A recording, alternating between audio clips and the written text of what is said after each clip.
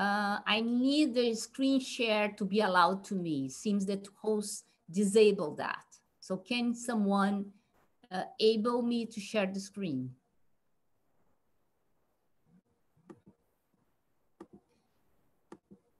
Okay. Can you see my full screen? Yeah, we can yes, see. yes, we can. Yes. So I love water, and I do love water because water, you can see that in liquid and gas and solid in the planet, and it's already awareness of water. But before I start to talk, I want to present my research group, also near water in the south of Brazil before this pandemic. So the reason why water it's very important is because it's abundant. However, even though abundant, even though covers 70% of the surface of the planet, water is not present in enough quantities everywhere. And that's a picture of the stress of water in 1950, in which the more red, more stress. Already in 1950, part of Africa, Europe, and Asia had less water than they need to live. That's the concept of stress water.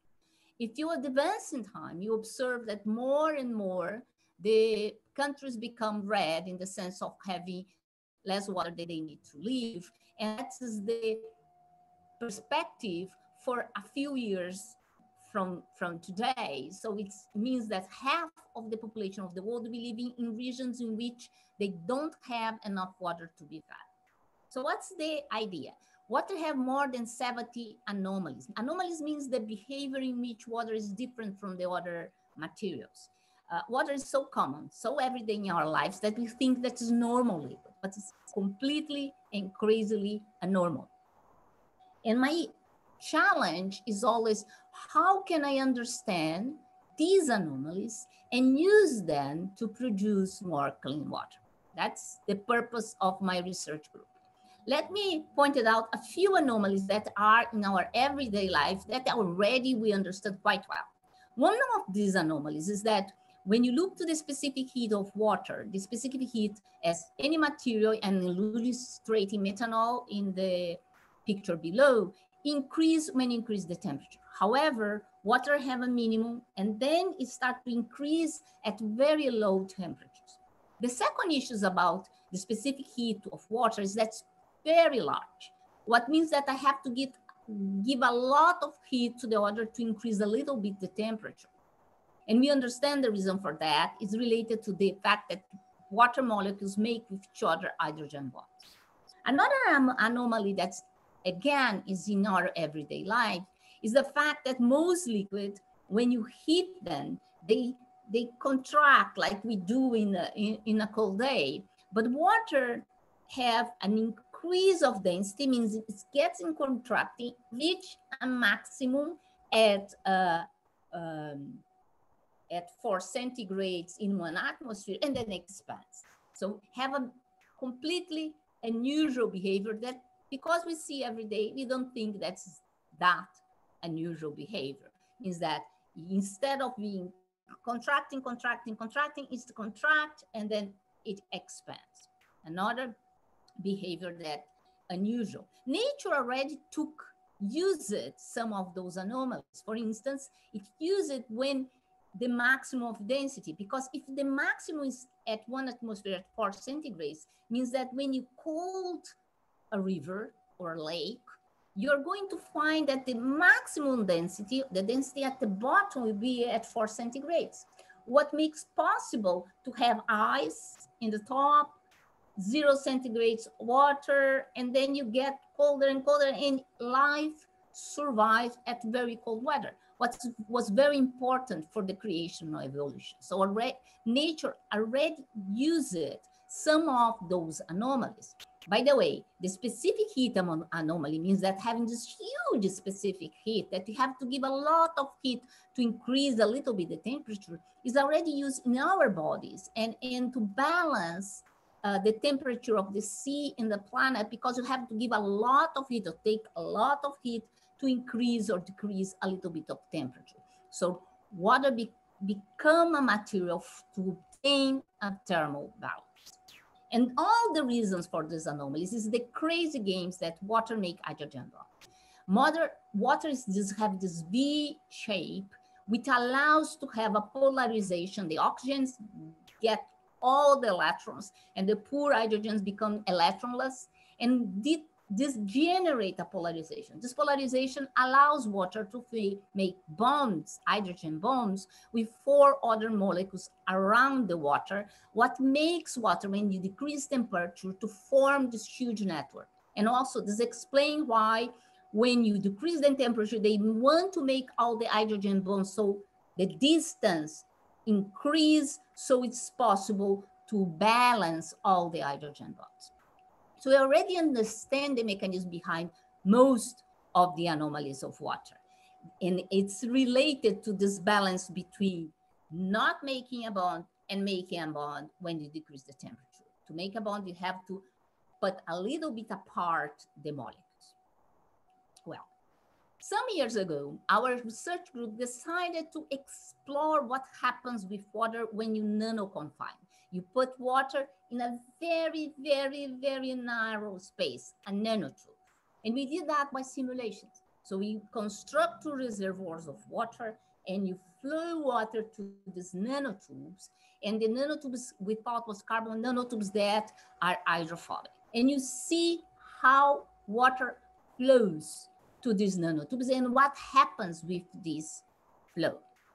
Also, we observe how water moves, diffuse inside these nanotubes.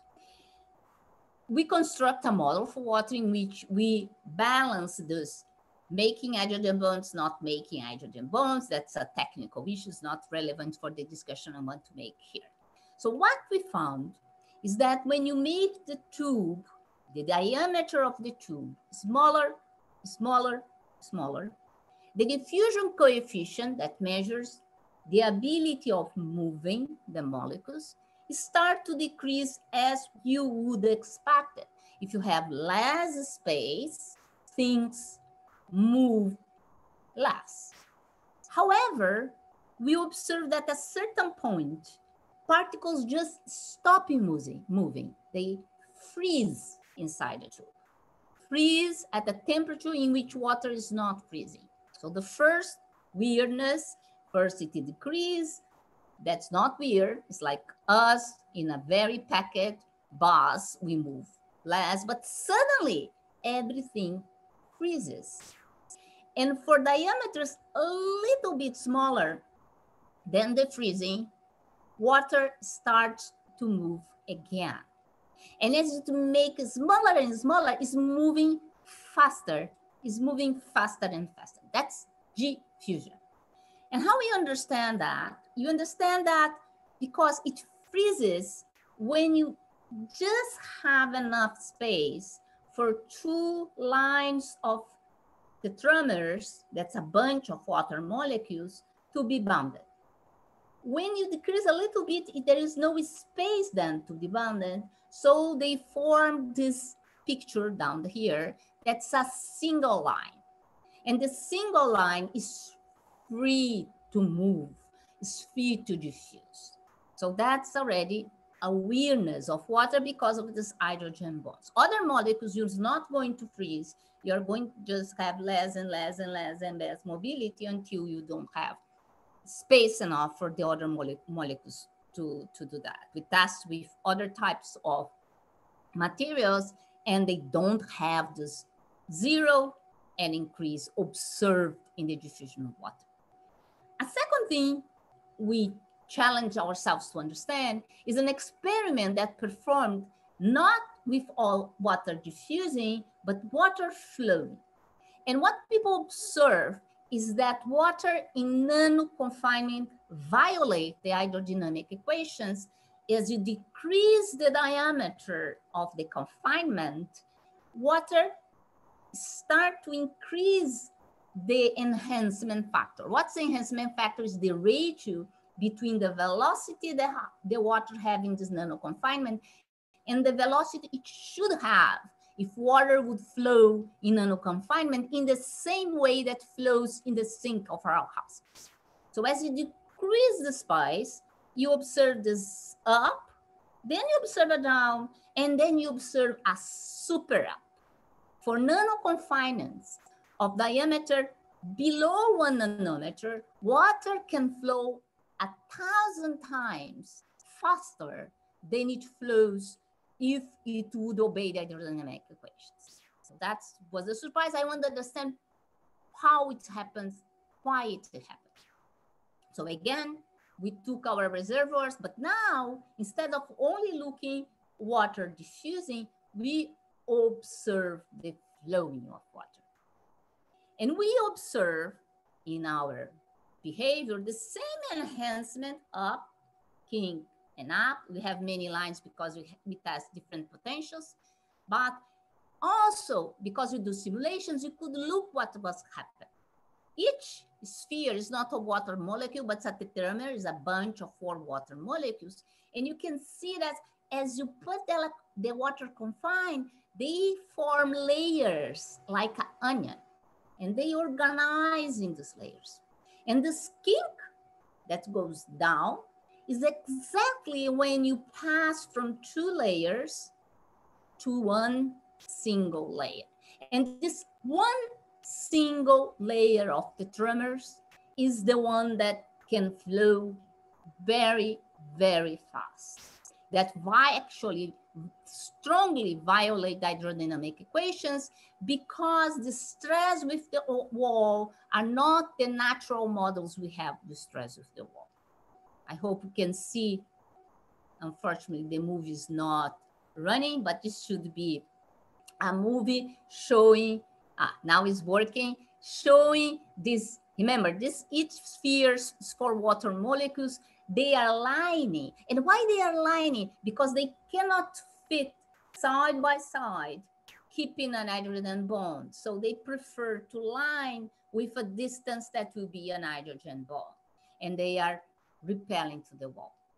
This super, super fast flow make us think that maybe we can construct filters for water desalination using this property that water flows very fast in nano confinement. And we know that salt don't like to enter in small spaces because in order to enter in the small spaces, the salt will have to give up the layer of water molecules around the salt particles. Another aspect we also examine is what happens if now I take my nanotube and I paint the nanotube, part with a material that will love water, hydrophilic, and a part with hates water, hydrophobic. And instead of putting water in our reservoir, we are going to put water vapor in that I'm illustrating here in pink. So what happens is that close to the hydrophilic border, this red, orange border, the pink becomes liquid, and I'm illustrating the liquid with the red. And with that, we can use the fast flow of nanotubes, not only to make water flow, but also to capture water from water vapor and have a way to make it flow quite fast. We did tests with different ways of painting, making purely hydrophobic, half hydrophilic, purely hydrophilic, to find the right balance with the right diameter. And here I'm illustrating that if I make the diameter huge, I have a flux that's not very good, it's very almost zero. However, if I paint half and half, that's this case, I can have a good balance of fast flow and also transforming water vapor in liquid water. Finally, we also examine what happens if now I put salt. In this movie, I'm illustrating salt and the water is transparent. So I have water molecules and I have salt and I have a layer of a membrane of molybdenum disulfate with a pore on it. And you press that and you can see that the water passes because you see this this floating thing, wiggling thing, gray in the other side, that's the water, but the salt rarely pass. Again, the pores have to be below 1 nanometer of diameter, and with that the water is able to pass, but the salt, because you have to remove the hydration shell, it doesn't pass through the systems. The proposition is that we can think about constructing desalination membranes using this type of nanopores. Another issue of constructing these desalination membranes, here I just did one pore, is what happens if now I start to put too many pores. One afraid I would have is that we generate, like in normal hydrodynamic behavior, turbulence. And one pore will compromise the entrance of water of the other pore. So we construct different membranes with two pores, with different distance of the pores. And what you observe that's very different from observe when you have macroscopic pores is that the flow, the membrane permeability, the ability of permeate is going to just scale with the numbers of pores. If I divide by the number of pores, I'm going to have exactly the same flow rate for each pore. So one pore, even if they are very close together, they will not compromise the flow rate of each other. What means that by constructing a membrane of nanopores, not only I'm able to separate salt from water, but also I can avoid turbulence effects. Here also to show that doesn't matter the number of pores, when I divide it by pore, the rejection of salt is very huge. And notice that I'm using, because I'm doing simulation, unbelievable high pressures, much higher than usually people employ in that desalination process, just because I'm checking how good is the salt rejection of this type of membrane. To summarize, water have weird, crazy behavior, more than 70. We can use that to understand and to improve separating water from salt. Some of the things that attract me is that water diffuses and flows faster, violating the hydrodynamic equations, and that if now I add many pores, I just sum the effect of a single pore. Thank you very much.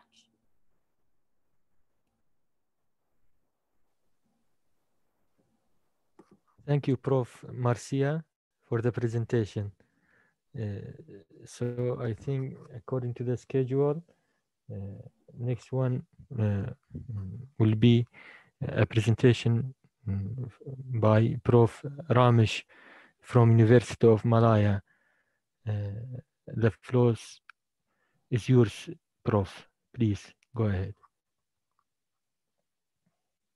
Sorry, if anyone have any question before that for Prof. Marcia.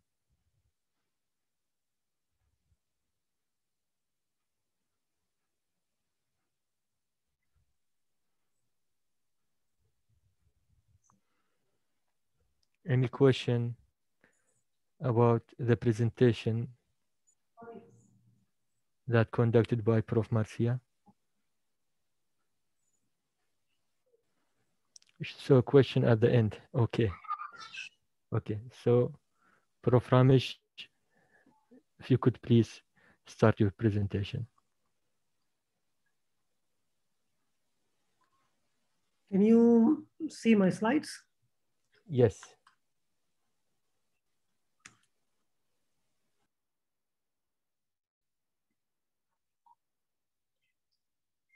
Okay, good day. I'm Ramesh T. Subramanian from University of Malaya, Malaysia.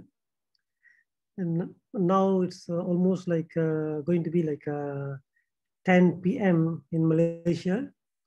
So the topic that I'm going to discuss with you all today is ameliorating the redox couple-based dye-sensitized solar cells using two different types of iodide salts and ultrasonication copper oxide nanofiller. So you can look at here, the main application that I'm going to present here is a dye-sensitized solar cell, where we are using different iodates and also the nanofillers. Okay, this will be the rough outline of the presentation. Okay, let me start with some introduction.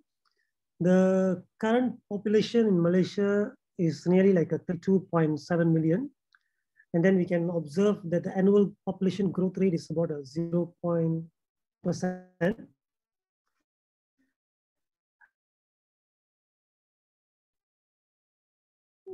The country grows, the consumption increases too. Currently, most of sources come from non-renewable energy resources, such as fossil fuels. So from the diagram, you can see, from the diagram, you can see that the renewable energy is only about 11%. And topics that I'm going to discuss here about the solar cell will come under this 11%, which is about 6% only. Okay, when you talk the renewable energy sources, there are four main there: solar, hydro, wind, and biomass.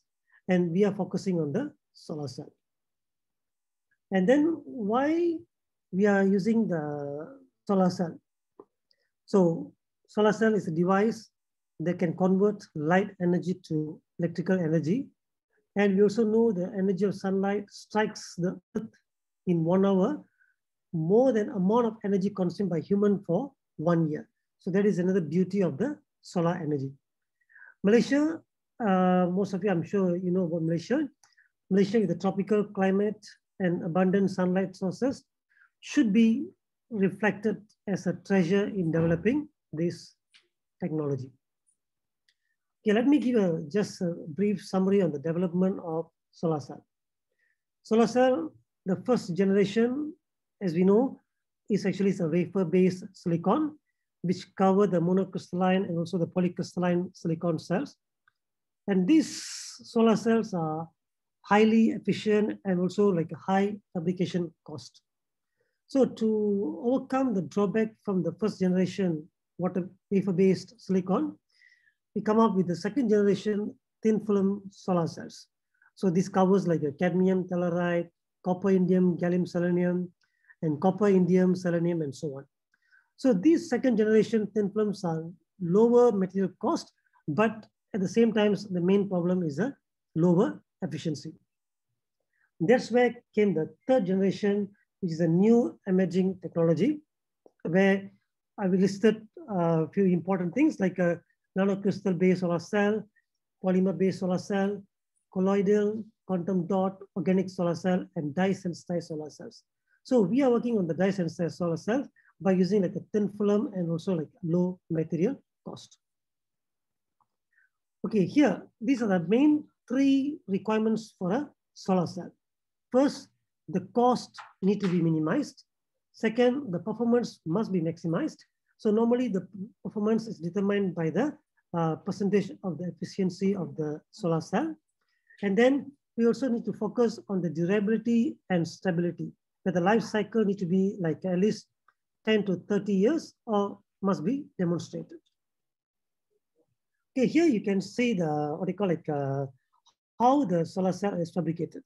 So for the solar cell, we need to have like a FTO glass, then titanium dioxide with a dye electrode. So the dye is the one which will determine what kind of inorganic salt that we're going to use for the electrolyte. And then we have electrolyte, platinum layer, and also the FTO glass. So why we are focusing on the DSSC? So here are some of the beauty of the DSSC, where DSSC is a low in cost and easy to handle. So quite easy fabrication, but of course the challenge will be to get a high efficiency. And it also could operate under dim light. So this shows it's even we can show that the solar cell, which is dye-sensitized solar cell, can even work when it's not like a sunny day in a rainy day also.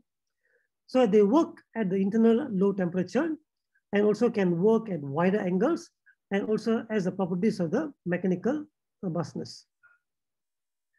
Okay, the other materials that is very important in the dye-sensitized solar cell is the electrolytes.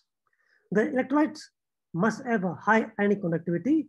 Generally, the ionic conductivity around 10 to the power of -3 Siemens per centimeter is sufficient enough to produce a good efficiency performance.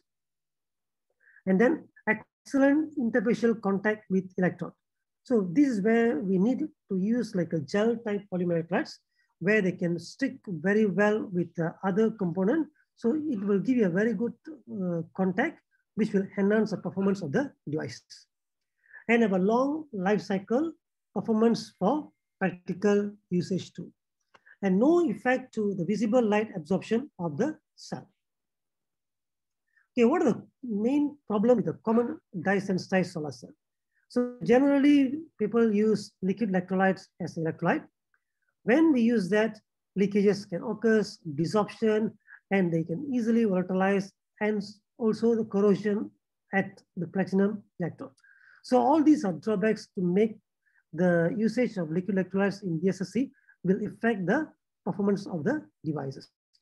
So to overcome these issues, we try to use solid polymer electrolytes.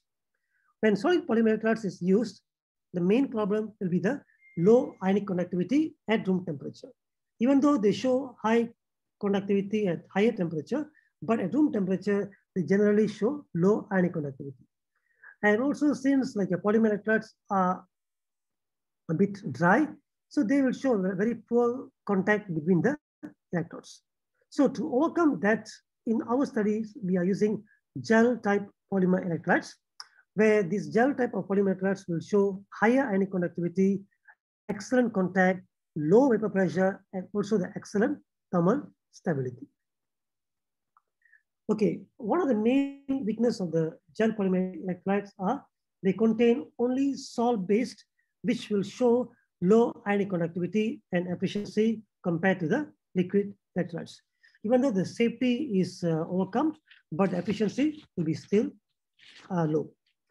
So there are two approaches we use to overcome this. The first one is by using gel polymer electrolytes with a different size cation of iodide salt. The other way is by using the sonicated nanoparticles. So the incorporation of these sonicated nanoparticles into the polymer with the iodide salt will enhance the conductivity and also the efficiency of the DSSC. The host polymer, generally people use homopolymer and copolymer. But in this study, we are using like a third polymer. So like generally we know homopolymer are the polymers made up from identical monomer, whereas copolymer will produce from the copolymerization will made up of two different type of monomer. So the third polymer, normally we use like a 3 or more type of monomer. So in our study, we are using like a 3 monomer type. So when we use like a 3 different type of monomer to produce a third polymer, so the each properties of the each monomer will be shown by the third polymer, where we can have a compromised properties of a 3 monomers that are used in the polymerization process. So in our studies, or the studies that I'm going to share with you all, we are using polyvinyl butyryl, co-vinyl alcohol, co-vinyl acetate. So each of these monomer will have their unique properties, where vinyl butyryl are able to provide flexibility and toughness, whereas vinyl alcohol will possess like a multi-hydroxyl group, which is an excellent mechanical strength properties, at same time can give like a good conduction properties. And vinyl acetate will show good amorphous region, and generally it is well-known fact that ionic conductivity and the performance of the device based on efficiency will be enhanced if the percentage of amorphous region in the polymer is higher. Okay, now why we are using copper oxide? Copper oxide generally have the low thermal expansion and also cost effective and environmental benignity and narrow band gap. And in this study, we are using like a sonochemical method. This sonochemical method is like a simple and straightforward method that could mitigate the negative effects of high temperature calcination on metal oxide. So here we are using like a acoustic cavitations where bubble will be formed, and then this will be giving us a much better property. So the synthesized nanoparticles which based on these bubbles are stable nanoparticles and also high yield, and also we can vary the size of the nanoparticles which is below 100 nanometer. Okay, here the type of salt that we are using are sodium iodide and TPAI, which is a tetrapropyl ammonium iodide. So the reason we are using iodide salt in this proposed study is because the dye that we are using is a iodine dye. And then we are incorporating the nanoparticles inside the salt-based system, and at the end we fabricate the solar cell. So we can see the concentration of the sodium iodide is varied from 10 to 48%, whereas the TPI salt is varied from the 10 to 58%. So the method is shown here, where we can stir the mixture to get the gel polymer electrolytes. So the gel polymer electrolytes, the shape is compared with the water here. Okay, then for copper oxide nanoparticles, we can see the sonication at about 60 minutes. And before that, we need to stir for 30 minutes, and centrifugation will be processed. At the end, calcination to the precipitation obtained was dried, and we calcined at 350 degrees Celsius for 3 hours to produce the copper oxide nanoparticles. Generally, the weight percentage of copper oxide nanoparticles cannot be too high. So that is what we can see here. The maximum copper oxide nanoparticles that we use in our studies is about 9 weight percent. So here is the method to fabricate the DSSC. So for working electrode, we have like 2 layers, where the first layer, we use like a titanium oxide with the nitric acid, and we use a spin coating method where the sintering will be used to at 450 degrees Celsius for 30 minutes. And the second layer will be made by Dr. Blade method, and also the same temperature and the duration for the sintering. And then it will be immersed in the dye solution for 24 hours. So the picture of the working electrode is shown here. Then counter electrodes will be prepared by the chloroplantic acid mixture with the ethanol solution. And then drop the solution onto the FTO glass. And again, the sintering will be occurred, and it will repeat it until desired platinum electrode is obtained. Then the DSSC will be assembled. Okay, some of the characterization I will share with you. So this is a cold plot, and we can see that we will get like a semicircle at a high frequency region. And from this cold plot, we can measure the bulk resistance of the material. And this will be used to calculate the conductivity of the material. And results clearly shows that TPAI system shows higher ionic conductivity compared to the sodium iodide. So the reason again being is TPAI has the higher atomic size of cation, and this will decrease the lattice energy of the system. When this happens, the degree of dissociation and density of free ion will increases. So this will automatically increase the ionic conductivity of the system. And here the temperature dependent ionic conductivity is conducted to study on the mechanism. And we found all the systems obey the Arrhenius behavior where ions are based on the hopping mechanisms. And we can also observe the activation energy decreases for the high ionic conductivity due to the lower potential barrier. And this will increase the transportation of the ion, hence the ionic conductivity. And then here we show some XRD results. And we also can observe here that the highest conducting TPA system shows shorter coherent length compared to the highest conducting NAI system. And these two systems, since the highest conducting system from the both their own respective salt. So this is mentioned because both of these are showing a very promising amorphous nature of the electrolyte. And then the charge density when increases, so this will produce like a strong inter and intermolecular crosslink of polymer chain, which will increase the viscosity, and this effect will reduce the mobility of ions in the electrolytes. When we observe like the charge density become lesser, so this is totally opposite to the initial cases. And then now I show you all some photovoltaic studies, and results shows the TPA system, which shows a higher ionic conductivity compared to the sodium iodide, will have a higher efficiency, which is about 3.26%. Okay, next, the results on the copper oxide. So the FESM images shows that the copper oxide nanorate size are from 0.38 micrometer to 2.57 micrometer. And the EDX spectrum shows the presence of the copper and oxide clearly. And also we can see the EDX images where the red color represents the oxygen and the yellow color represents the copper. And the picture clearly shows the presence of both the copper and oxygen. Okay, here, the incorporation of the copper oxide nanoparticles improves the ionic conductivity, where we obtain about 2.48 times 10 to the power of -3 Siemens per centimeter with the incorporation of the true weight percent of the copper oxide. And initial conduction increases due to the copper oxide nanoparticles disturb the polymer chain and create a void for more ion transportation. Whereas at a higher concentration of the nanoparticles, agglomeration occurs, and this hinders the ionic mobility and also the conductivity.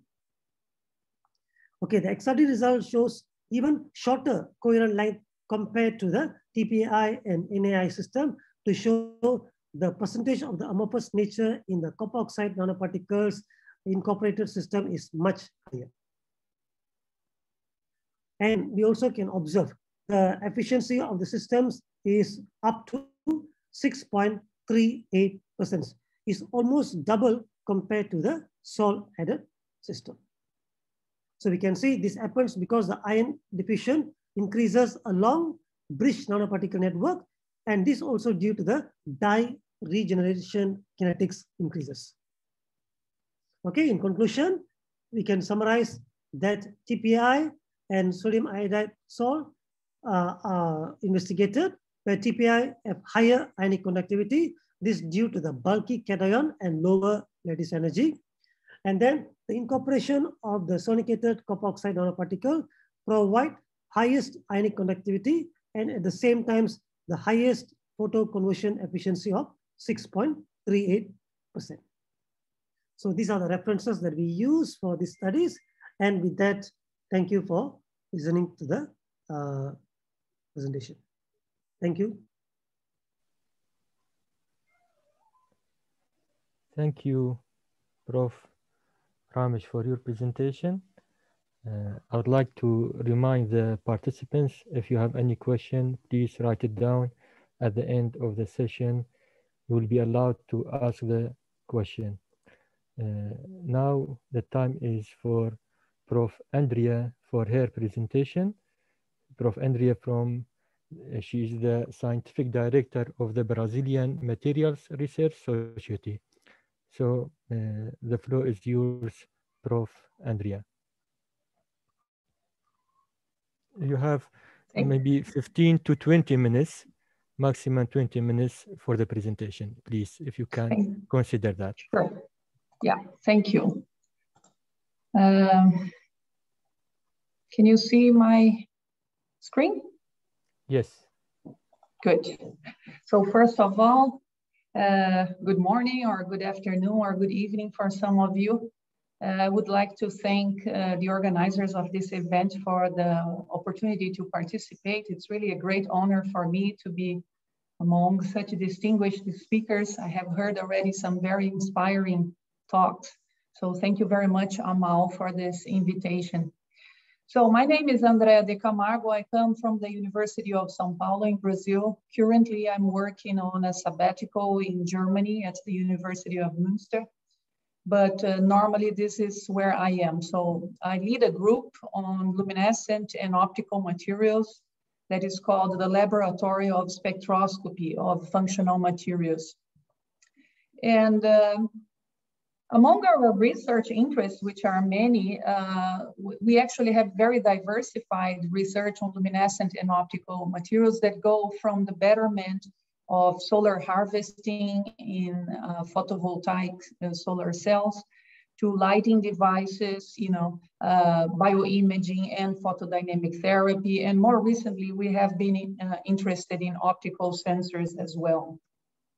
So our approach to these materials is to design meso and nanoscopic host guest materials in which the guest can be, for instance, a metallic complex from the F&E blocks, organic dyes or quantum dots, or even metallic nanoparticles. And the host can be mesoporosilicates or organosilicates, clays like bentonite and laponite, core shell nanoparticles as well, and biopolymers. So why do we want to make host guest systems? So there's a number of advantages in doing that. For one thing, you can grant protection to the molecular species that are usually quenched by external agents, such as molecular oxygen, for instance. You can also avoid toxic leakage in biological applications. You have a more flexible platform for applications in nanofilm or nanoparticles. You also can increase dispersion and solubility of the luminescent species. You might grant biocompatibility, and sometimes you might even derive new properties from the synergy of the host and the guest. So you actually get a new property where there wasn't in the independent parts of the system. So we have been using several approaches for that to promote the interaction between host and guest. So for instance, we have here Coulombic interaction where you have cationic species such as this iridium complex I'm showing. And then we use a sodium aluminum silicate host. And then basically sodium gets out and the complex gets in, and you have Coulombic interaction. Another approach would be to promote pi-pi stacking, van der Waals interaction between the aromatic rings of a guest in an organosilicate host, such as this phenyl silicate that you can see here. Yet another approach would be self-assembly. We start from a micellar system where we mix surfactant complexes, as the one you can see here, with CTAB, which is the surfactant normally used to make hexagonal pores of silica in MCM41. And then you mix the complex with CTAB, the surfactant, you get a micellar system. And then by addition of the silica precursor, you can have very structured MCM41 in which the complex molecules are on the walls of the structure here. And finally, we can promote what we call ship in a bottle approach when we actually assemble a whole complex inside the guest silicate, for instance, and we can do that because, as you probably know, the silicate surface has a lot of hydroxyl groups, so it gives you a broad opportunity for functionalization. So for the past 5 years, we have been very interested in these heterolytic iridium complexes here. These complexes, they present very interesting characteristics, such as high emission quantum yields, fairly short lifetime, that ranges from 0.1 to 1.5 microseconds, and a variety of colors that can be tuned by appropriate choice of the ligands. So if you have a good chemist that can do molecular engineering and design the right ligands, you can really tune and play with the photophysics of the complex. And of course, All these advantages will lead to applications in lighting devices such as OLEDs and electroluminescent cells, PDT, photodynamic therapy, or photocatalytic generation of hydrogen and bioimaging as well. So we have been studying some of these complexes that you can see here. We're not going to go into detail of the chemistry, but you might recognize here we have bipyridine ligands. This one has fluorines also. And then they have these long 9-carbon tails here. And when we look at the photophysics of this complex in methanol solutions, what we can see here is that for air equilibrated conditions, the quantum yield of this complexes ranges from 3 to 9%. So that's the quantum yield.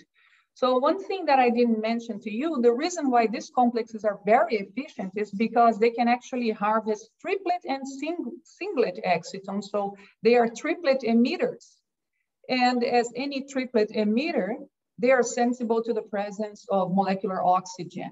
So as you can see, if we go to nitrogen saturated conditions here, the quantum yield that was 3 to 9% in air equilibrated condition actually can get up to 89% in this particular complex here. And if you go to oxygen saturated conditions, you can clearly see the effect of quenching here. So of course, we don't want to make a cell and work under nitrogen saturated conditions. I would like to have a device that operates in air equilibrated conditions. One approach to counter this problem then is to encapsulate these iridium complex molecules in mesoporous hexagonal silica. I have already mentioned this approach to you.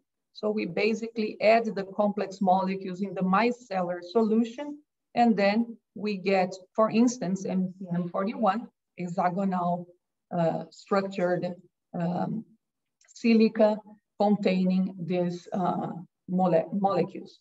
So as you can see here, we have spherical particles of about 200 to 300 nanometers typically, and there are hexagonal pores that contain the molecules on the walls. And here you can see the colors of the 3 complexes we have studied.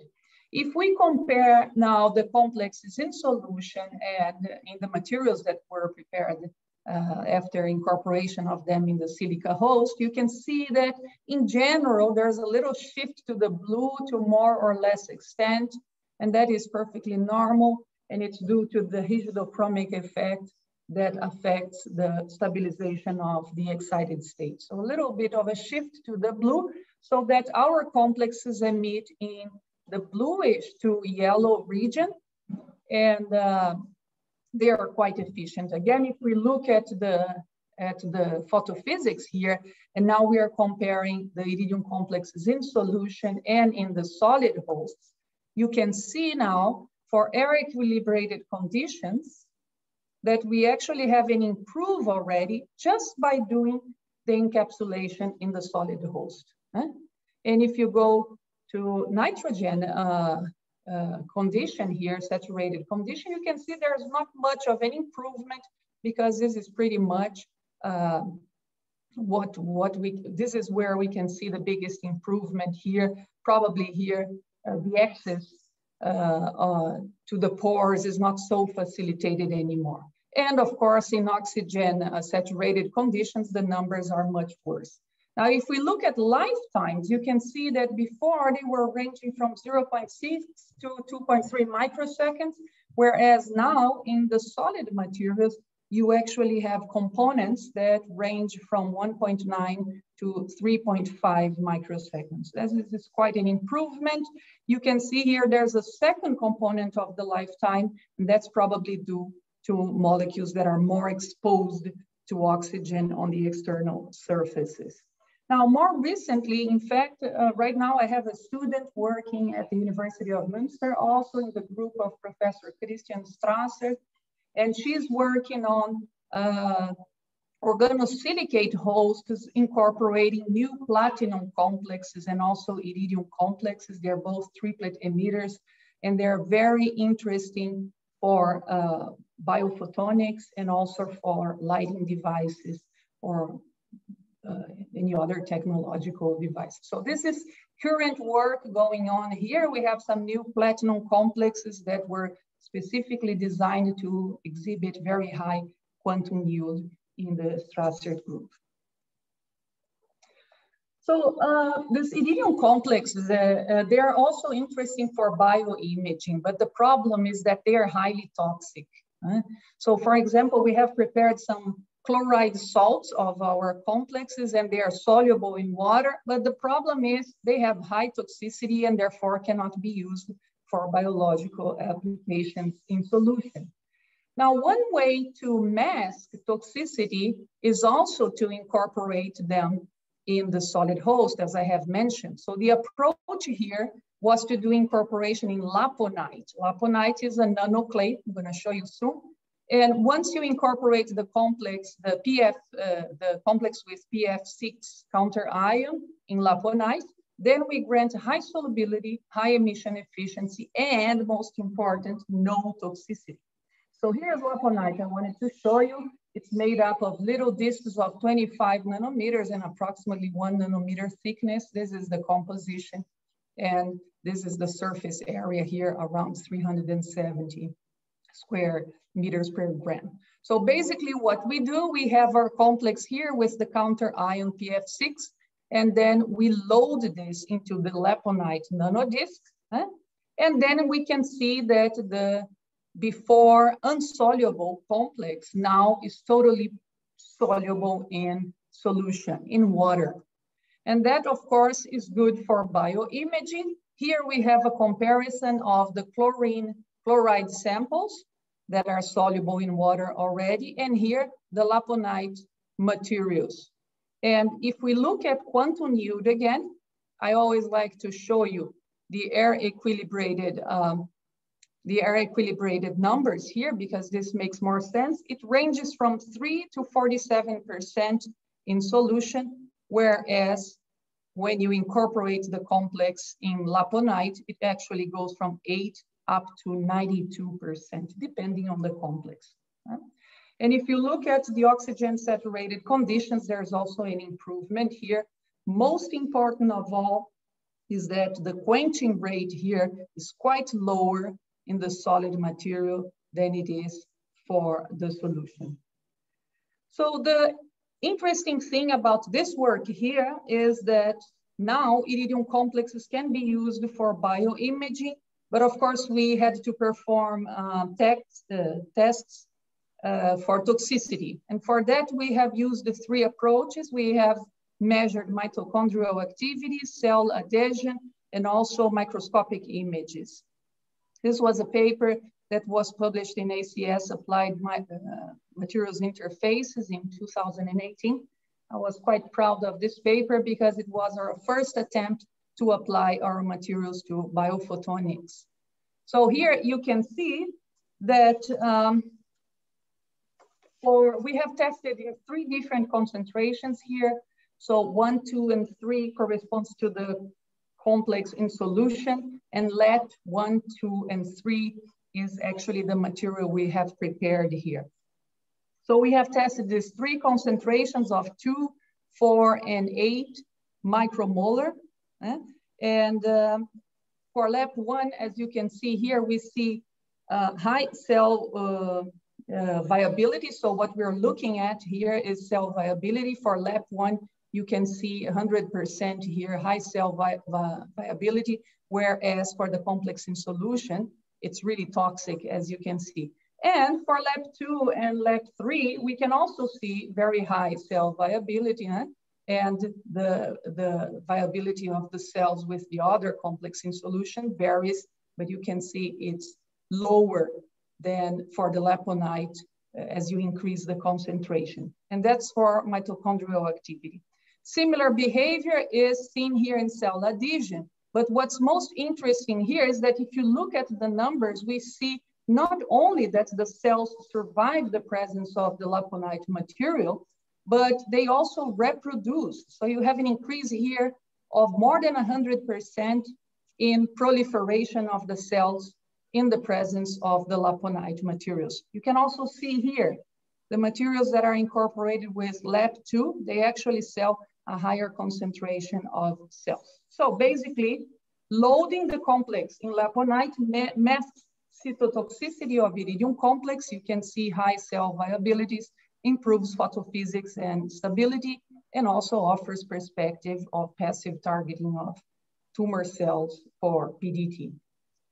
In a previous paper, we had already investigated this possibility using laponite with silicon phthalocyanine. Silicon phthalocyanine is known and largely used for PDT experiments. However, it's a molecule that is not very soluble in solution. So again, when you do the combination of the host and gas here, you actually reach a material that has awesome water solubility, very good indeed.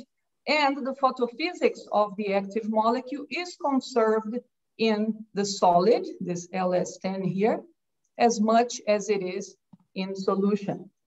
So the next step in this study here was to use the materials that were prepared to treat breast cancer cells or to perform photodynamic therapy of these cells. So here you can see the incorporation of the nanodiscs into the cells. The cells were MCF7. And here you can see better images of the red fluorescence of the nanoclay itself.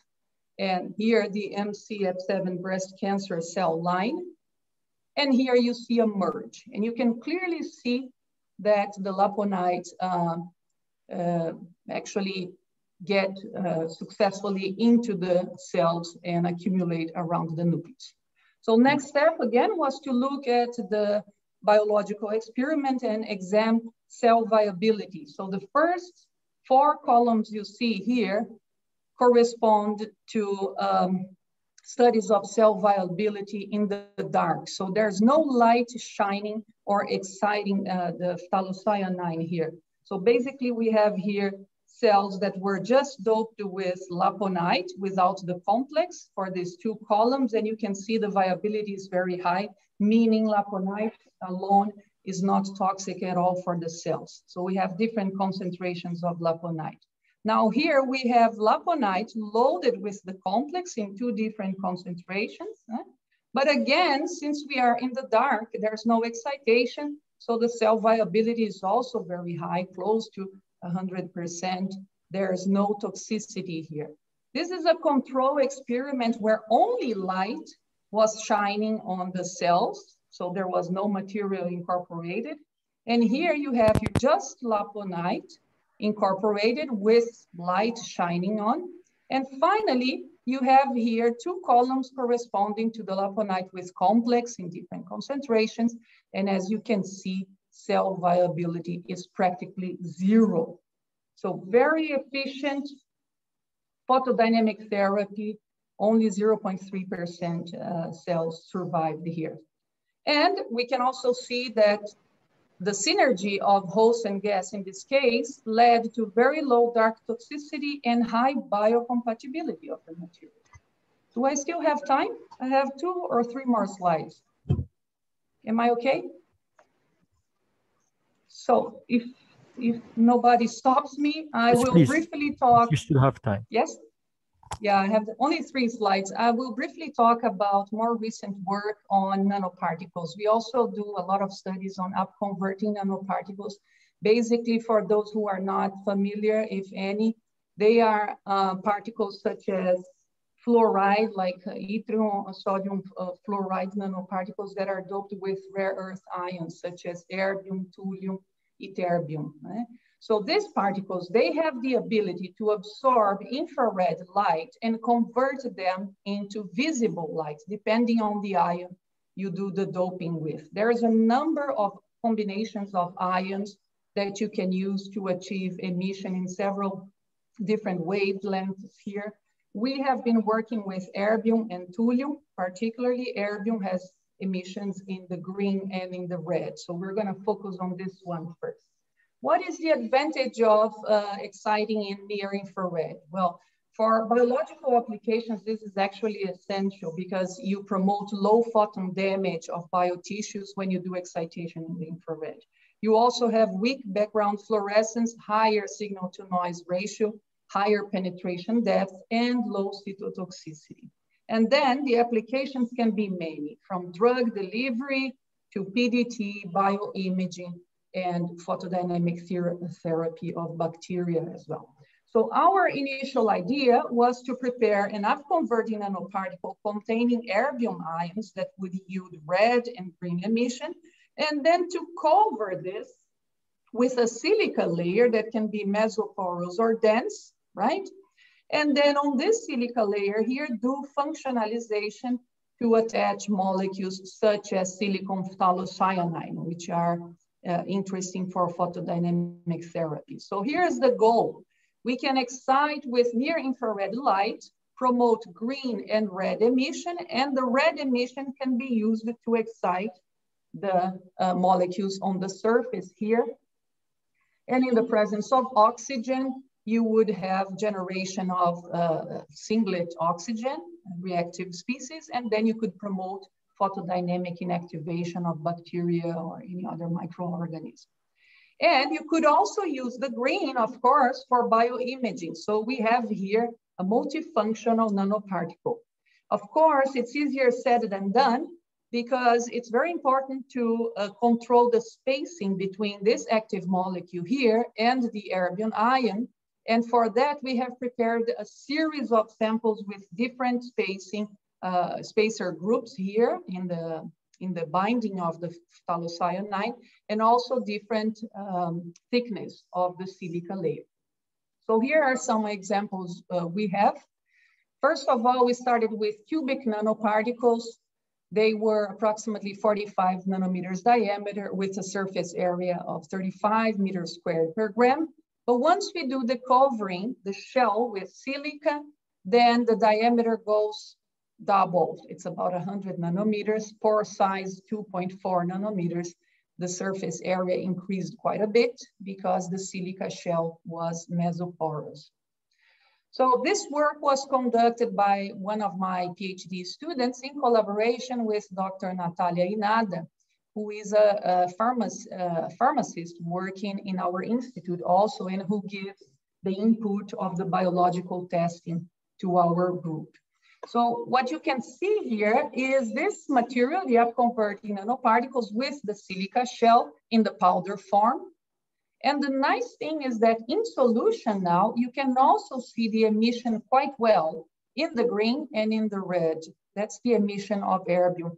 Whereas before adding the silica layer, you basically don't see any emission. So adding the silica layer actually protects the erbium ion from being quenched from hydroxyl groups. And that's why we can see nice emission. Here's a nice image of the particles we have.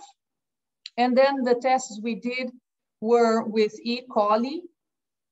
And were with E. coli. I think this is S. aureus bacteria. There's a mistake here. I apologize for that. But anyways, this should be S. aureus. And what we did here is a series of control experiments with the different nanoparticles in the dark and using light. And again, this is cell viability. So you can see here that some of the particles are more or less efficient, but we were able to get efficient photodynamic therapy when the excitation was done directly in the photosensitizer, in the silicon phthalocyanine. However, as I told you, our main goal would be to produce red light from erbium nanoparticle and then see this red light transferring to the phthalocyanine. And we also carried out experiments like that. Oh, I'm sorry. So this is E. coli indeed. The idea is to compare here direct excitation and indirect excitation at the nanoparticle that should excite the phthalocyanine. Here we also see some efficient of photodynamic therapy, but obviously less efficient than in this case here, when we could actually eliminate totally. And so the reason for this is that we have not been able to optimize yet the right distancing between phthalocyanine and erbium ion for optimal energy transfer. But more recently, this student, I told you she's a PhD student. The first work was done as she was doing her master's project, but now Sorry, in Prof. her Andrea. PhD. Sorry, Prof. Andrea, your time is complete. If you could please complete within 1 minute. Yes, this is the last one. Then this is just an idea that I want to show you. Okay, so the idea here is to prepare a selective sensor for bacteria using this upconversion nanoparticles to make a turn-on sensor. So it's a cool idea. I think I want to share with you. So basically we have here the nanoparticles with thulium and erbium.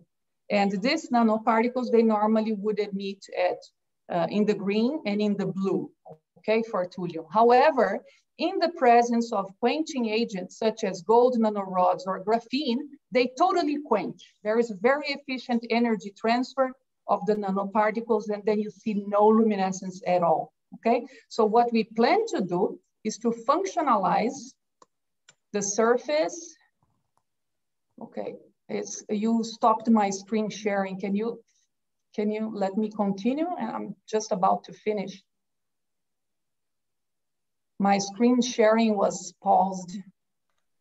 We can see it. I can see the screen actually. Yeah, but I cannot move.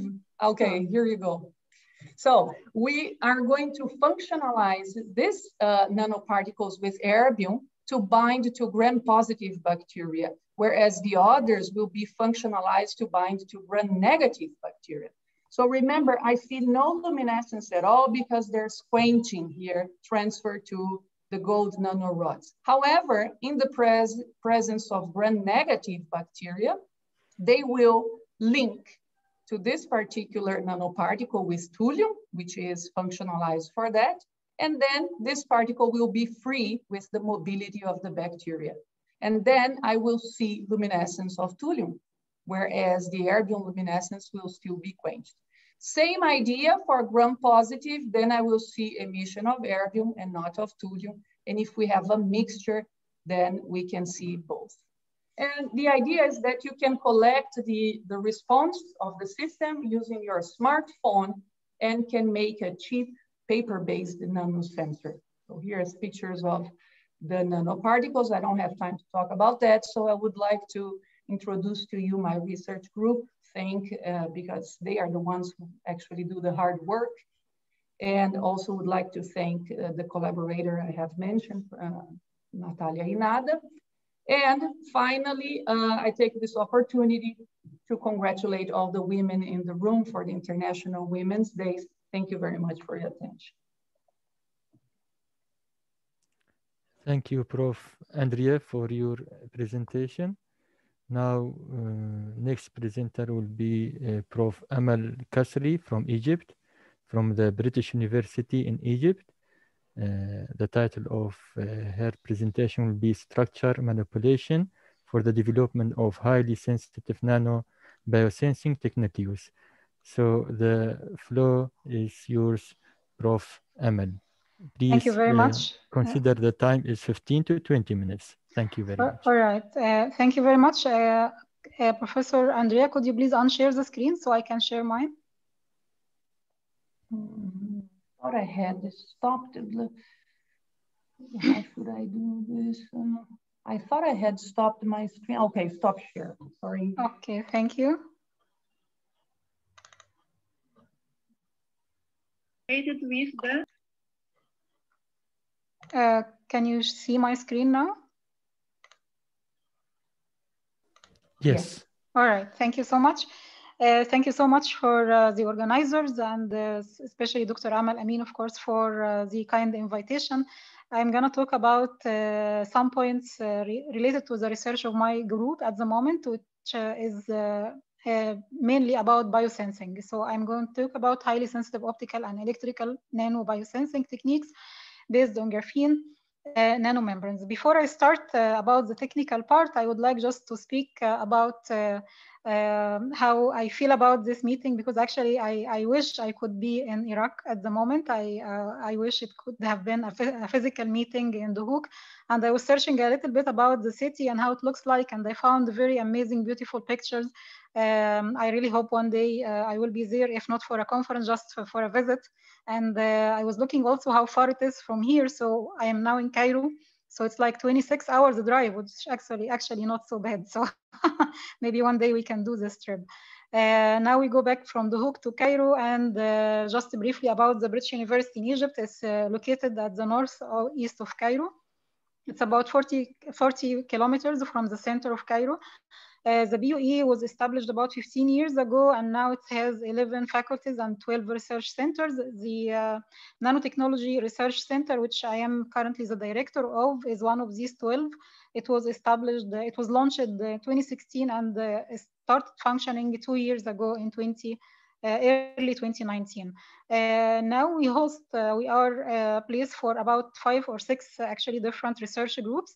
My research group is working in the field of biosensing. We also have polymer-based application, cancer therapy and virology, catalysis, and molecular dynamic simulation, which we use a lot for our biosensing also.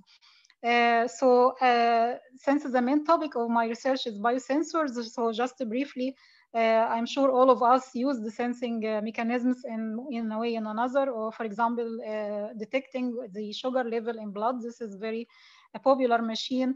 There has been a lot of progress actually in designing sensors to be very small, to be implanted in the body or in the teeth to monitor the hygiene and the health in general. Also, veterinary and agriculture diseases can be detected with some high sensitivity biosensors. So we focus on developing very high sensitivity sensing mechanisms. To know that, or to speak about this, just briefly, what is a biosensor? It has to be, there are 3 main parts related to biosensing. The first is the analyte. You need to know what exactly you want to detect. The second part is the transducer, which is the mechanism. It could be electrical, optical, mechanical, and then the signal, which is dependent, or the detector, which is dependent very much on the transducer. There is a very important thing related to biosensing, which is the interface. The interface here between the transducer and the analyte defines how specific the sensor would be. So we work mostly with surface biosensors, so it's very important for us to work carefully on the surface chemistry in order to make the sensor specific for the analyte that we want to detect. And of course, it's our dream to have sensors which are highly sensitive, but also very small, that can be used easily either by consumers or by medical doctors. This takes me to the outline. So I'm going to speak about 3 different main things. First, surface plasmon as a famous example for highly sensitive biosensors, and then our efforts to move from the optical technique to also optical or electrical technique, but working more on the material, how to make the material highly sensitive, and this is mainly graphene. So if I speak first about surface plasmon as one of the popular surface sensors, surface plasmons in general, plasmonics is the collective oscillation of free electrons on the surface of a metal like gold. Free electrons oscillate, and due to these strong oscillations, they form what we call evanescent field. This evanescent field is associated always with the surface, so it peaks at the interface as we see here, and then it decays exponentially as we go further. This is the phenomena which is very well known from everyone who studies physics and chemistry as well. However, like this, we cannot use it for sensing. To use it for sensing, we need to manipulate somehow the configuration of this. We do that by very simple method. There are different ways to do that. This is an example. So we have our metal layer where we have our free electrons, and then if we look at the dispersion, if we look at the frequency of this oscillation as a function of the wave vector, we see that there is no matching between them. Once we introduce a very high refractive index medium, like a prism, for example, we do a manipulation. We manipulate the momentum of the of the incident light, and then we have a matching point. This matching point will depend very much on the frequency of the incident light. So let us say we have it here, for example. So this means that at this point is what we call resonance. Resonance means that all the energy from the incident light is absorbed by the free electrons in the metal layer, and then we have this very low reflected light if we want to measure the reflectivity here. Why we can use this as a sensor? Because this phenomena is happening here at the interface. So it's very sensitive to any change happening here. So once we modify our surface, we have the dispersion of the frequency of the plasmonic changes, and then we have a new coupling point, and then we have a shift. From this shift, we can actually know a lot of information about what's happening here on the surface. So if we bind another molecule, then we have another shift and so on. So this helps us not only to study the interaction between proteins, but also to study each layer individually, so we can have information about the surface density, and we can also do real-time interaction, real-time measurements, so we can measure the interaction between two proteins in real time. So this is very useful, and there was actually a lot of companies actually that developed the sensor based on this concept. I will show you just one quick example that we did recently, that we managed to design the sensor to detect one of the cardiovascular biomarker, which is troponin. CTNI detection or troponin detection with very high sensitivity can be very helpful for long-term help of different patient groups, including patients with heart failure and acute coronary syndrome. This is important for people who suffer from heart diseases. It wasn't easy to do a direct interaction between the protein and the surface. So we started to do some molecular dynamic simulation to study the protein structure. And then we managed to do the surface design in such a way that the protein can be, the epitope in the protein can be exposed to bind directly to the antibody. And as you see here, we could reach a limit of detection of about 19 picomolar, and this is within the clinical range. So this sensor actually is quite high. This is using fluorescence, and it's a very high sensitivity sensor for troponin, which is very promising to help people who suffer from heart disease at early stage before it gets worse. So this was recently done actually in collaboration with Austrian Institute of Technology. And now I will move, because of the time, I will move to how we started manipulating some different materials in order to have cheap and easy to use sensors. And I will do this related to, I will speak about what we did related to graphene. Why graphene? Because graphene, since it was started to be a famous material in 2004, as you all know, it has a zero band gap semiconductor. It has a conduction and valence band are defined by two inequivalent set of Dirac points. It has this linear dependence of energy on its wave vector. It has also enhanced interband and intraband transition, which actually enhances the optical properties of the graphene. Since it was known or since it was isolated, there have been a lot of progress in the manufacturing methods. So now you can deposit graphene with different methods on any substrate, specifically the flexible one. So this is useful for either for flexible electronics or also in the field of healthcare if you want to do small and easy to use sensors, for example. So we started, as I said in the beginning, one of the most important thing is the interface, how to modify the surface. It was challenging to modify graphene surface simply because the graphene, as it is, has no binding site. It's basically a single layer of graphite, so there is no binding site there. So we needed to play around that by doing electrostatic interaction. So we synthesized this molecule, which is diazonium, and this, if it comes in contact with the graphene, it leads to an electron transfer. So it constitutes a kind of electrostatic complex, and this is quite stable. And on the other side, you can functionalize this with any functional group you want.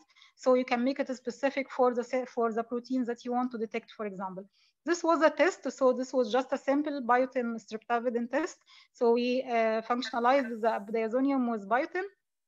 And then we put the graphene on a metal layer, and we monitored the binding using surface plasmon. So you see here the binding here, and then after washing, and this difference between the baseline and the signal indicates that the binding indeed took place successfully. And then we bound our protein, and we see that we are forming quite a stable layer. This was just the test of how to use graphene if we want to use it for sensing, if we can modify the surface or not. But how to use graphene as a sensor? As I said, graphene is just flat. It has no binding site. It has no gap, so you cannot actually use it successfully. And to overcome this problem, we came out with the idea that what about if we try to create a gap in the graphene in order to use it either for electrical or optical sensing, so you can have this on-off function. So by doing these simulations with my colleague Ahmed Marouf, and we patented this idea in 2015.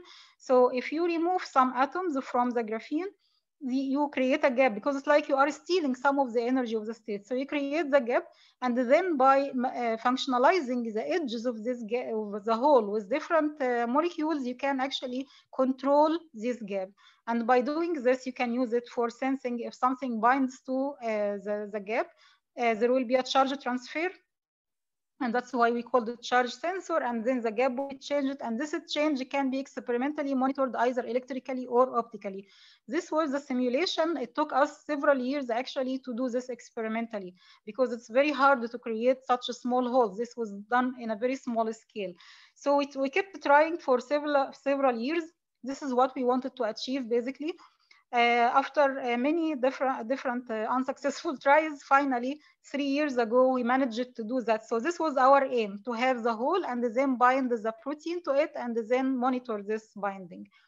In 2017 we collaborated with the Melbourne Center for Nanofabrication, and we managed to come up with this simple and nice idea.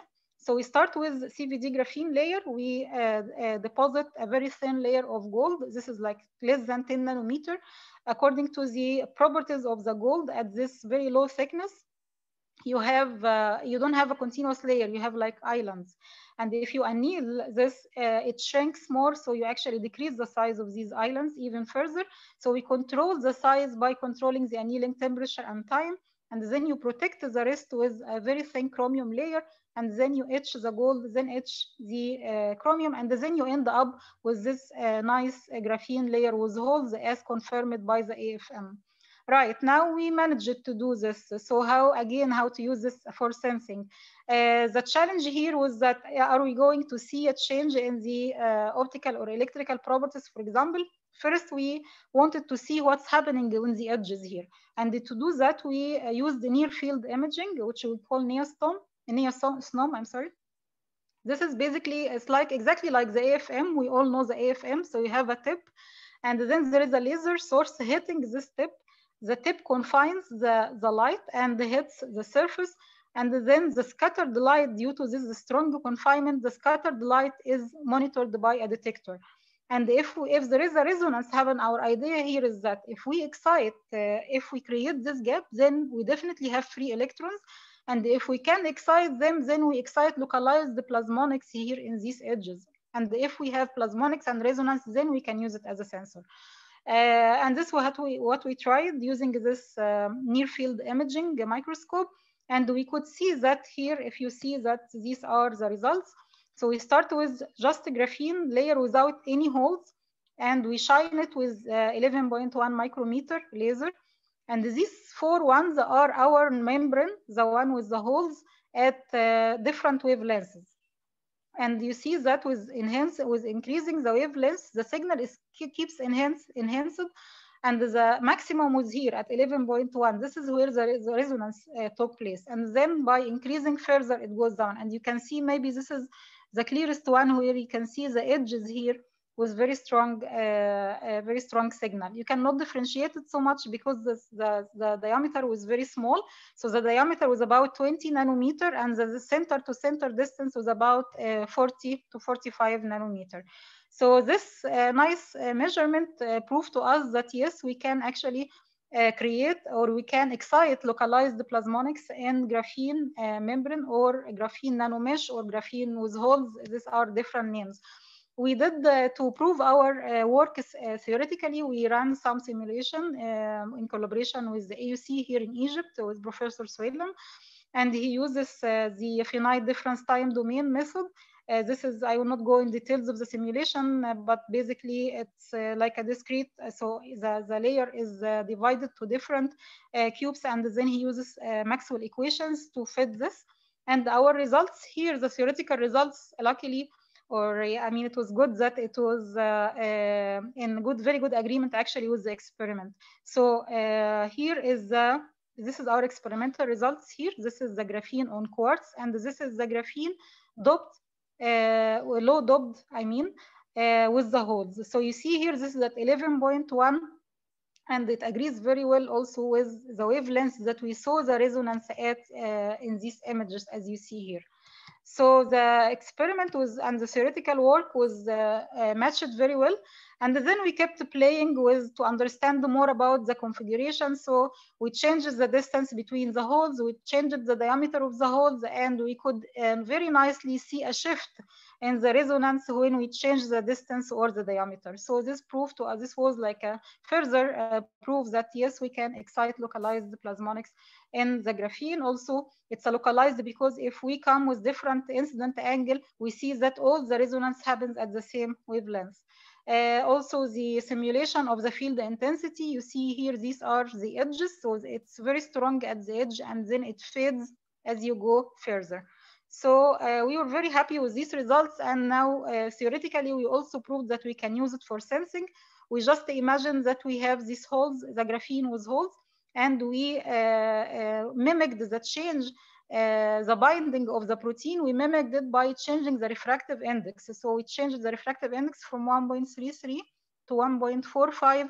And as you see the results here, we can see a shift in the resonance every time we change the sensor. The slope was 825, which is comparable to sensors at this wavelength. So the idea here, if we can do this experimentally, we are actually very close to do this experimentally. So my student now, Mona, is working on modifying these edges selectively actually modifying the edges and to bind the protein. We are very close to publish this soon. So another example I will mention, which is also based on graphene sensor for pH sensor. So what about if we have the holes that I mentioned, but with nanoparticles embedded inside these holes? What would that be? Our idea here, or our hypothesis, was that there should be a coupling between the plasmonics of the particles and the plasmonics from the graphene, and this should enhance the sensitivity even further. And to do that, we, in this case, it was an electrical pH sensor based on CMOS, metal oxide semiconductor. So this is the configuration. We start with aluminum and silicon, p-type silicon, then silicon oxide, very thin layer, and then our hybrid. This we call a hybrid. So it's a graphene with the nanoparticle embedded in each of these holes. And I will show you how we did that. And then we used this configuration to measure the change in the pH using this sensor. To prepare the samples, it was very much the same as I showed you when we did the hole, but instead of etching the gold, we left it as it is. So this is the graphene only, and this is the nanoparticle, and this is our hybrid. So we can see in the image that the particles are nicely embedded inside, and we confirmed the binding by, or the configuration by the Raman spectroscopy. We did a lot of characterization to prove this. And then we started measuring our CV measurement using the circuit that I just showed you. So the capacitance as a function of voltage, we can see that with changing the pH, we see a nice change here. And if we take the flat band voltage as a function of pH, we see that there is an increase. This here was this is the graphene only, and this is the hybrid. And you see for the hybrid, we have a higher sensitivity. It was, I think, 20 something, 22, I think, higher increase in the signal. And we interpret this here because the gold particles dopes the graphene, so it changes the Fermi level up, and this enhances the sensitivity. This is just to show you the flat band voltage at different configuration. And here, this was like modeling this by considering that each interface works as a capacitor, basically. And this to prove the stability of our sensor. So this is the flat band voltage as a function of time. So up to. Prof. Amal, please consider that the time has been completed. I'm almost done. You can complete within 1 to 2 minutes, please. All right. Thank you. So at different pHs, we see that the flat band voltage is quite stable and it does not change with time. And actually, this was my last slide. I would like to thank my research group. So Hassan was a postdoc in the group. Now he's an assistant professor here in the center. Mai did the simulation work. And here Ahmed did the pH sensor. Mona is working now on the chemical modification. Everyone else in the group is doing work related to biosensing. And I would like to thank also all the collaborators and the funding agencies. We have fund from the ASRT in Egypt, the STDF, Pandemic Tech, and we have all these collaborators that we always work with. And thank you very much. I'm happy to receive questions if you have. Thank you so much, Prof. Amal, for your presentation. We will keep the questions at the end of the session for all the presenter. So now the time is for a presentation also from a presenter from Egypt, Prof. Anas, Prof. Inas, yes, sorry, Prof. Inas Batisha from National Research Center. The title of her presentation is Phosphate and Phosphosilicate-based planar, waveguide, and optical amplifier applications. I think Prof. Inas, she's... Prof. Inas is not here, yeah, so that not there will be a okay. video on her presentation. Yeah, Yes, due to some technical issues, the Prof. Inas is not here, so I'm going to run her presentation on behalf of her, of course, and unfortunately, she will not be here to answer your questions. Okay, please, if you could share the video. Sure, sure.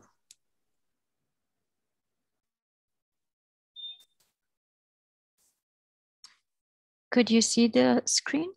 Yes, perfect. Yes. Yeah, okay, great. How about the sound? The sound is not good, I think. The sound is good? No. Yeah, okay, great. You can increase the sound, please. Increase the level. Yeah, yes. The title of the lecture is Phosphate and Now it's better, yes. Based planar waveguide and optical amplifier application. For that, we prepared for this application, interesting two applications, we prepared two kind of materials. The first one is the phosphosilicate, prepared in two forms, monolith and thin film, and docked with 20 mole % of phosphate, and 1 up to 3.5 mole % of earth. For the multi-component second form of kind of material, we prepared the multi-component phosphate amorphous prepared by conventional multi-quenching technique in the following composition: phosphate oxide, aluminum oxide, sodium, barium oxide, potassium oxide, doped with erbium oxide. In the first time instead of potassium, and in second time instead of barium for comparison. From the absorption measurement, the absorption coefficient and absorption cross section were calculated in case of melting phosphate. The gain as a function of population inversion was estimated for the prepared sample. The obtained data showed that the amplification would be achieved around 1.5 micrometer at low population inversion value 20%. With the same excitation argon laser, we obtained nearly the same emission at about 1.5 micrometer in the other kind of material of phosphosilicate prepared by Sol-Gel technique. Characteristics with the intra-4S transition of the erbium ion from 4I13/2 up to 4I15/2. Both prepared sample or material form, morphology, and it was characterized by field emission scanning electron microscope and transmission electron microscope. The X-ray diffraction and the room temperature photoluminescence will be evaluated.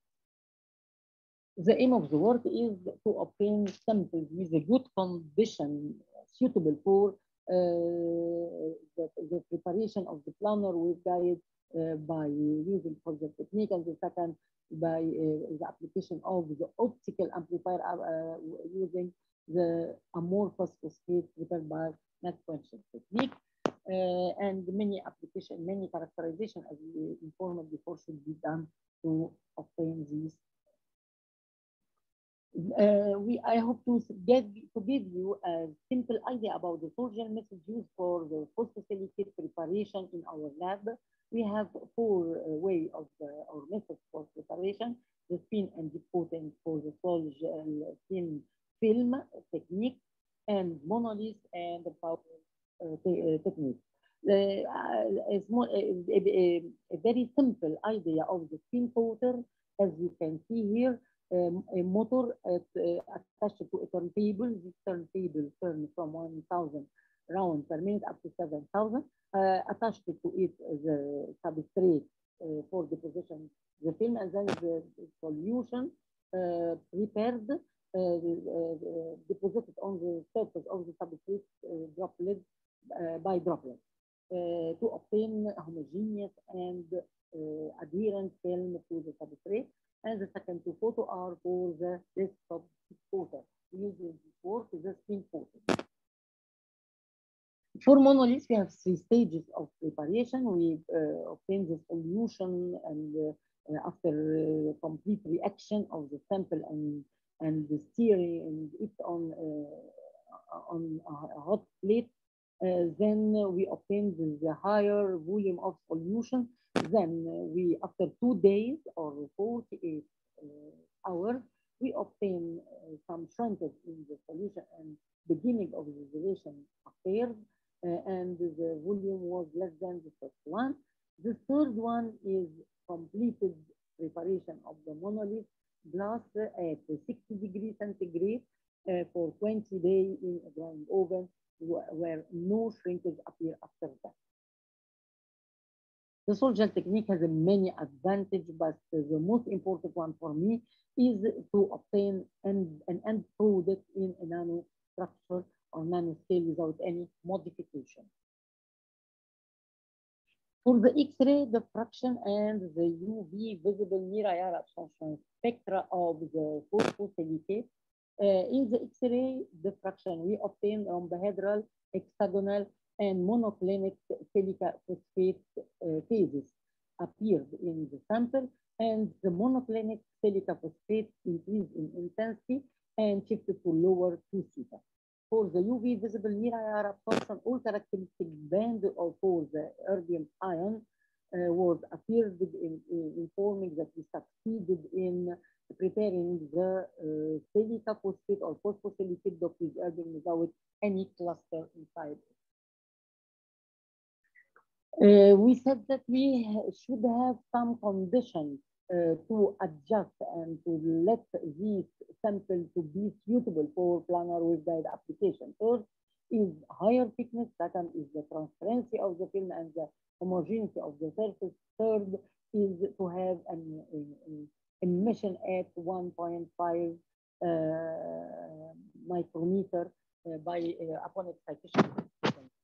Now we have here the thickness measured by the cross section of the field emission scanning electron microscope, which gave us 1.8 micrometer, which is big enough for confinement of light. And the refractive index has 1.7 for as the value for the sample heated at 500 degrees centigrade at constant 3.5 mole percent of erbium, and increased to 1.8 by increasing the temperature up to 900 or 950 degrees centigrade at constant wavelength 1450 nanometers. The obtained data confirms the possibility of planar waveguides of this material to be successfully prepared and allowing the low-loss system of guide fabrication, which is the goal of our work. The transmission electron microscope gave us the amorphous view at lower temperature for the three prepared sample 1, 2.5, 3.5 mole percent of erbium at ADG. Then by increasing the temperature to 500, then from 950 for the 6 other samples, we obtain a well-defined spherical particle informing the presence of the nanostructure scale inside our material without any cluster of erbium inside it.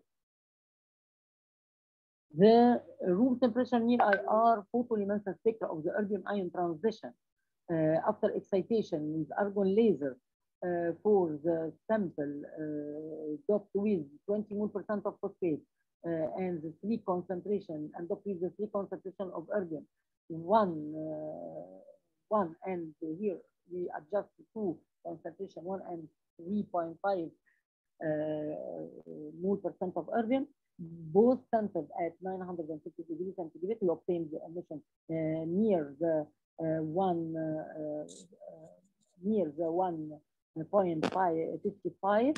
The first one is for the doped sample with 1 mole% of erbium at 1542 and shifted to lower wavelength by increasing the concentration of erbium up to 3.5 to be at 1535 nanometers. Second, for the thin film prepared by Sol-Gel technique, we obtained the same emission at nearly at the same, approximately at 1.5 micrometer, but with quenching at lower temperature due to the presence of the OH group, and then it increased in intensity by increasing the temperature up to 950 degrees centigrade. And here is the shape of the film when exposed to argon laser excitation. Now we will move to the amorphous phosphate-based optical amplifier and laser application.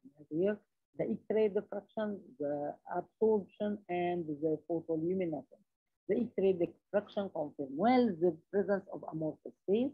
The absorption bands are assigned by comparison with the energy level of previously reported erbium gas system. The absorption coefficient increased by increasing the erbium ion concentration, as you can see in the middle figure. It is worthy to note that the linear increase of the absorption with the erbium content indicates the absence of the rare earth chemical clustering, and the emission around 1535 nanometer obtained from the photoluminescence attributed to the intra-4S transition of the erbium ion, or the same intra-4S transition obtained in the phosphosilicate of the erbium ion from 4I15/2 up to 4I15/2. And here is the shape.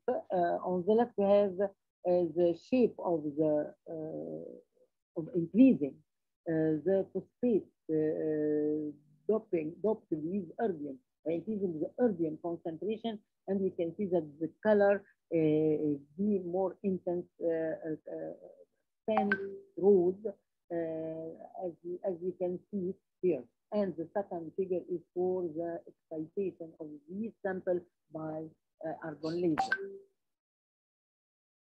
Now here we have the gain.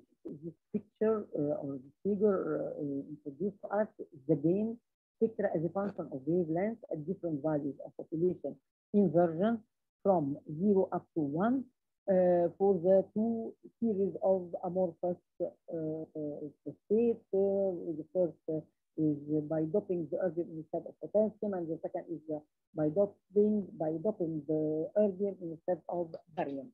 Again, of 0.2 decibel from theta -1 and nearly flat band widths are obtained. You can see well in the figure such flat band.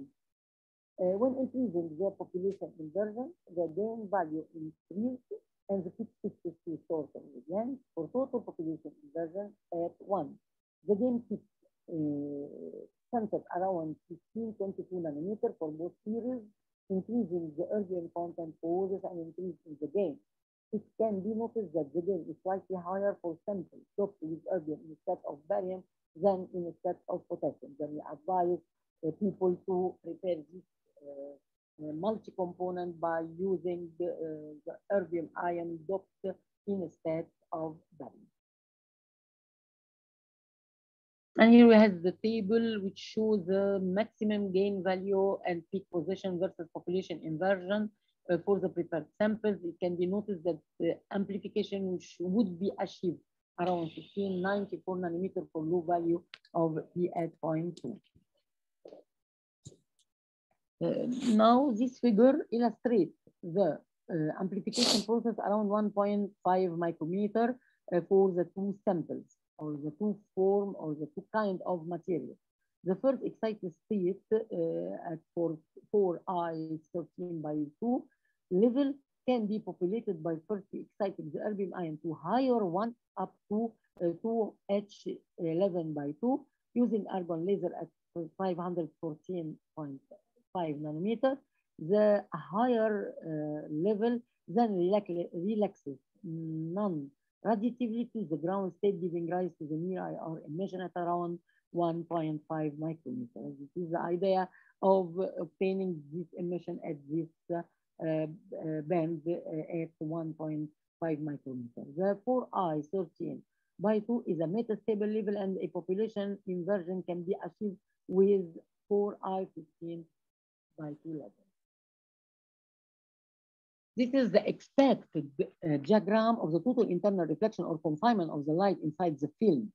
The light propagation inside the film, the three film of the phosphosilicate, from 1 up to 3.5 mol/10 planar waveguide, and down is this is the up figure, the or picture. The lower one is for the fiber optics. We have a core of the film surrounding by an area with lower refractive index, and the idea is to have higher refractive index of the film for confining the light inside it, and the lower and upper area air and the quartz silica substrate for the phosphosilicate with lower refractive index, where we mentioned that the refractive index of the phosphosilicate is about 1.8 nanometer. Then the air is 1.45, and the quartz silica substrate is about 1.45. Then we can obtain the total internal reflection and a well-confinement light to use it after that in satellite, in cables under seas, and so on, and communication. The same idea, but without shape, is to have this the down picture of the fiber optics amplifier with core of the film with higher refractive index and cladding or surrounding area with lower refractive index, to have confinement of light and total internal, to obtain the total internal reflection process. Then we succeeded in obtaining both kind of application in our both kind of samples. Here we have the recent publication of our team in this field. Have other publication before that, but we were not. We haven't these facilities to continue it, where we traveled many places to measure the photoluminescence and other characterization techniques. The publication is 2019, 2020, and 2021.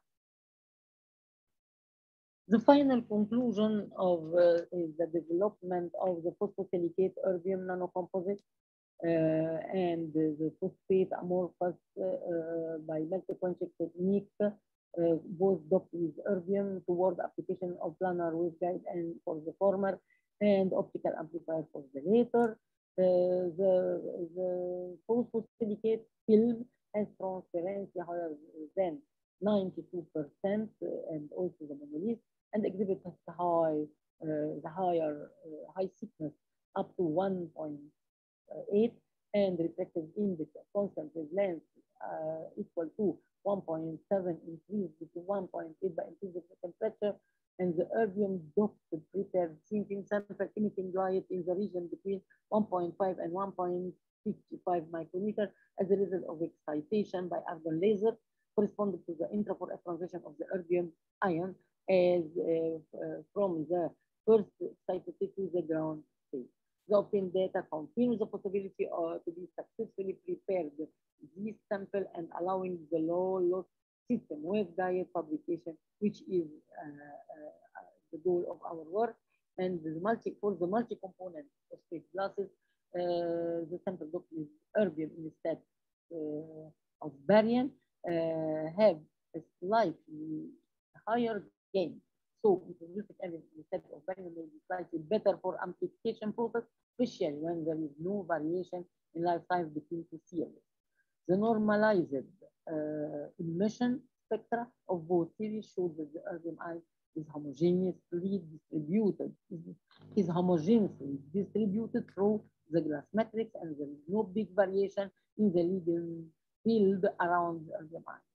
This result obviously indicates that that present glasses are promising for laser and optical amplifier around 1.5 micrometers. Then we can inform that we succeeded in obtaining these two applications, and we introduced 3 patents, but no answer until now, but 3 patents in this field. I would like to thank all our foreign partners from Italy, France, and Sweden, where this research was performed in frame of significant bilateral project between Italy and Egypt, Sweden, Egypt sharing MENA project, 3 Imhotep Egyptian French projects, and Egyptian STF basic project in 2014 up to 2018. Thank you for your attention. Yeah, thank you. Now, thank you everyone for participating in this session. Now the time is for questions. Unfortunately, we have lost Prof. Marcia due to a problem with her internet. Also, Prof. Inas has not attended to the conference, so they will not be able to answer questions. However, we have still with us Prof. Ramesh, Prof. Andrea, and Prof. Amal Kasri to answer the questions. First of all, we have one question raised by Nafisa Islam to Prof. Amal. The question is, any plans to get together with an SPR company and manufacture graphene-based sensors commercially? For instance, like biotin-based sensors are available from some companies. Yes, Prof. Amal, please, if you could answer the question. Sure. Thank you very much for the question. Actually, luckily we recently got a capacity building grant here in Egypt from the STDF, which is a local funding agency. And one of the aims of this project actually is to take the sensor, the SPR sensor, and also the new sensors based on graphene for prototyping and then for commercialization. For this, we have a collaboration with 2 companies, 2 industrial partners. One will manufacture a chemical-based sensor, and the other one will produce a prototype, or will design actually or engineer a prototype for the SPR sensor. I want just to say that there are a lot of companies around the world that have sensors based on SPR. I think there are almost more than 25 or 30 companies doing this. So the challenge is here is how to make it small enough and sensitive at the same time. So this is yes, the answer for this question is yes, we are working on that, and hopefully soon we can have such a device that can be portable, at the same time sensitive enough to detect some diseases at early stage. Thank you again for the question. I hope I answered. If you have more questions, I'm happy to answer. Thank you, Prof. Amal. Any other questions from the participants?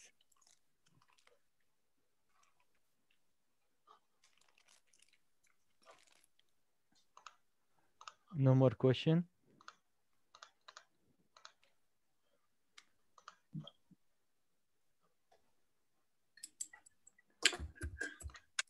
So I think we can close the session here. Thank you, everyone. And you appreciate your participation in the World Forum for Women in Science at University of Duhok in Kurdistan region of Iraq. Thank you, everyone. And have a good rest of the day. Thank you very much. Thank you.